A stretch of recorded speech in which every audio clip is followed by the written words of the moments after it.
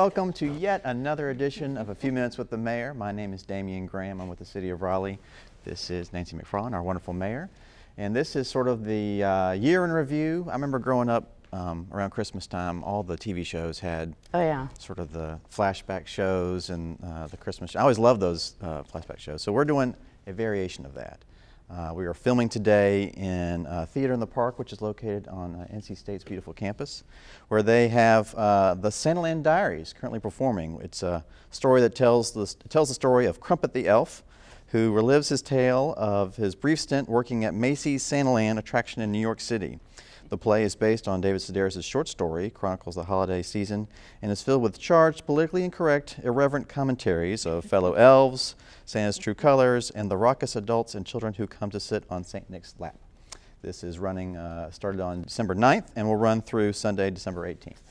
If you are in the Christmas spirit and want to see more Christmas plays, head on over to the Performing Arts Center. All right, so on with the show. We are ready if you're ready. I'm ready. So Mayor, it has been a very full year. Lots of different challenges and surprises that I think no one saw coming. So let's talk about some of those. Okay. But let's start off with a good positive. Looking back over the year, what do you consider to be some of the biggest accomplishments by the council in 2016? Well, you know, consistently our biggest challenge, we hope, is one of our biggest accomplishments. Right. And our biggest challenge is growth, the number of people coming. And I think we are continuing to do a good job of accommodating the growth and trying to balance that with people that are here, but most importantly, keeping the character of Raleigh. That has been our biggest challenge, and certainly that's going to be the biggest in the future. But we did have, you know, with Dick's Park, we celebrated the 1-year anniversary, and we had a big party on the hottest day of the year, Destination Dick's. I think it was 104 or 107 or something. In the shade. Yeah, it was hot. But we still had over 25,000 people come out. It was a great partnership with the Dick's Park Conservancy, so that was a lot of fun, and we've gotten our planning for the master planning off to a great start. There, we've outlined how all of the committees are going to be set up, how citizen input's going to take place. We have the executive team. We've had applications from all over the world for lead designer and teams to take this on. So the interest is incredible, and there's a lot of excitement around that. We did some more great work with the arts.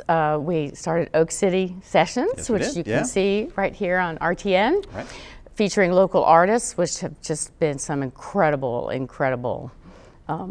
music performances. Of course, we had another great, successful World of Bluegrass downtown. Absolutely. September, as always, was off the hook with SparkCon and African American Cultural Festival, and just, it's amazing. Hopscotch, oh my gosh, Hopscotch was huge this year. And so I think that as a city, you know, we continue to support and celebrate local artists, and we're also continuing to really grow our reputation as a center for the arts.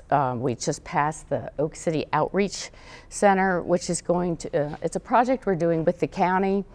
And so it's a facility that's going to have all resources that people need. It's, you know, it's centered around the homeless, but it's also, you know, there are a lot of people on the edge of losing their homes. And so, you know, whether you need help with medical coverage, or whether you need help finding housing, or whether you need help in, you know, something your children are going through. I mean, there are just so many resources, mental health referrals, all physical, I mean, all kinds of things. And the great thing is it's all going to be under one roof. So people won't have to spend weeks, you know, going around the county trying to find all these things. So we're very proud of that and looking forward to seeing that take off. Well, that's a good list, an impressive list. So, you know, we never know what's around the corner, and certainly this year provided some surprises. So what, in your opinion, were some of the biggest surprises? You know, one of the biggest surprises has been the impact of the national dialogue. You know, it has very much, you know, we've always, as a city, we've focused on Raleigh, and we love our city, and we've done incredible things to grow it economically, and obviously we're the state capital, so we have a lot of interaction with the state, and we know, you know, federal, I've been lucky enough to have federal contacts and be able to call on federal resources. But I think this last election and just the contentiousness of it and the outcomes and just the change in, it has changed our dialogues within the city too. And I think the biggest thing that's impacting us is just uncertainty. People are just don't know in their lives what's going to happen. And so since we are the ones that are in contact with people the most, we see that coming through a lot. You know, the other biggest thing last year was, I think, the passage of HB2. And you asked me what surprises. I think that the, you know, the surprise was we always have, you know, we never know what kind of legislature is going to come. But this one was passed very quickly. And, you know, the impact on it has just been phenomenal on the city of Raleigh, you know, the convention center. And it's one of those things that, if you look at the convention center and how they book out 2 or 3 years, I mean, yes, we had people come last summer because they'd already signed contracts. Sure. But it's really the next couple years. And the thing that's, you know, whether it's concerts that cancel or, you know, basketball games or big conferences, the people that are really hurt are those industries that are either working in hotels or hotel maids that may only be hired the number of days we have beds filled. It's people parking cars, it's restaurants, it's all the service industries. You know, for concerts, it's caterers, electricians, and carpenters. So that's really the industry that has been hurt a great deal. And of course, you know, our ability to recruit business and for business to be able to recruit the talent they want. So it's been a multi-phase. There's been a lot of discussion about it. I'm not sure what's going to happen. And then I think the other biggest surprise, of course, was probably Hurricane Matthew. But not only was it a surprise the way it affected us, but you know, our emergency responders, not only did they go out and do a terrific job, but to see, you know, the way they went immediately to help other communities and the way our community has come together. You know, we had the Sunday supper. We had 1,000 people come and eat together on Fayetteville Street. We closed down, all to raise money to help fellow North Carolinians. And so it was a tragedy, but it's also obviously brought us together in many ways we hadn't thought of before. So you've alluded to a lot of this. What do you think were some of the biggest challenges? I mean, sort of the surprises lead to the challenges, but... Well, I mean, obviously I think the impact of HB2 was probably one of the biggest challenges. And of course, growth is continuing to be. It's whether it's traffic. Of course, we did pass the Wake County referendum, so that's going to be incredibly helpful as we look at not only Raleigh and Wake County, but the Triangle, because this area is just going crazy, you know. And having grown up in the DC area, I know what we're looking at. So I think it's very fortunate that we're all recognizing that now and taking steps to try and mitigate what we can. I mean, I've had to drive to Durham and Chapel Hill a couple of times in the past weekend. It's just, wow.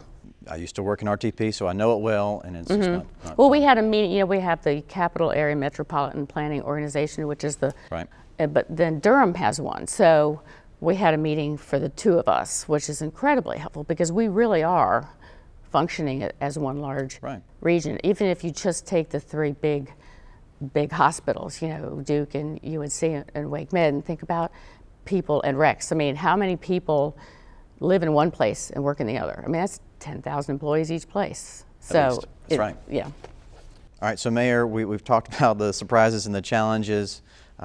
Let's be optimistic and think about what the future holds.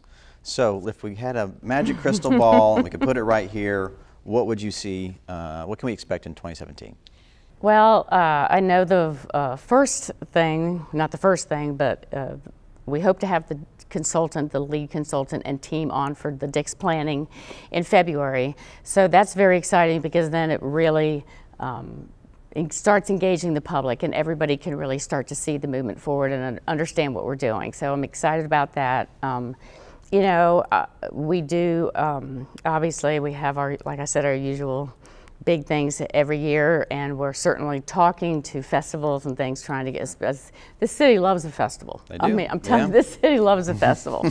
So I've got some really cool things, but I can't talk about them yet because they're just in the works. So maybe, you know, in the next couple of months we'll be able to roll those out and talk about them. But there's a couple really exciting new things that we're working on, and everything from employment to more things with the arts. And it's, you know, I think also the fact that we now have a plan and a dedicated source of funding for affordable housing. There's been a lot of talk about that. That's one of the things that comes along with growth. The prices rise, and you know, we have stepped up and said it's important, and we're able to work with companies that this is what they do, and that really takes our dollar and leverages it multiple times over.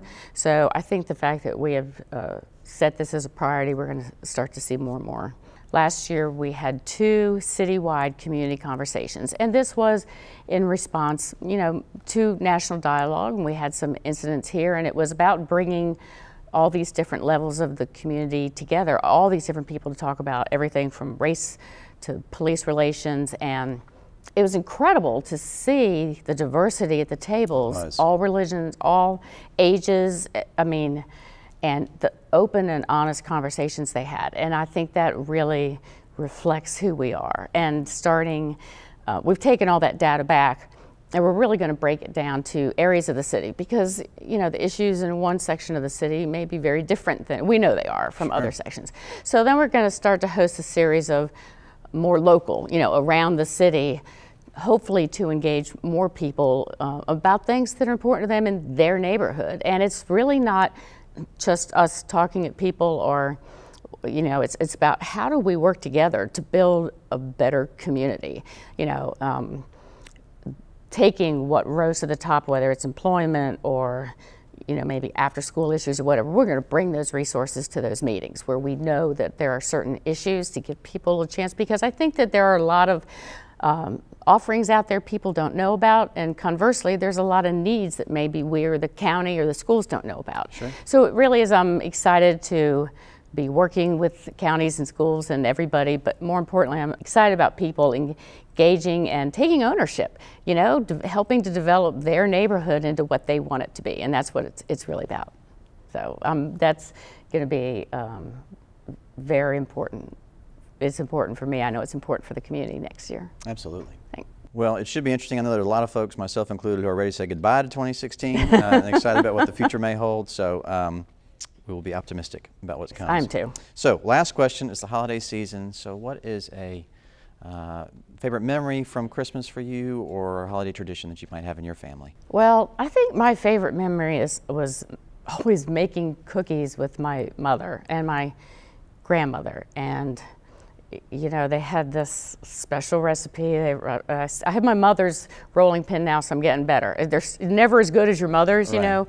But then I remember making them with my kids, and now I'm making them with my granddaughter. So it's, you know, I've still got my mom and grandmother's cookie cutters. So it does just really tie it together and bring the importance of family back.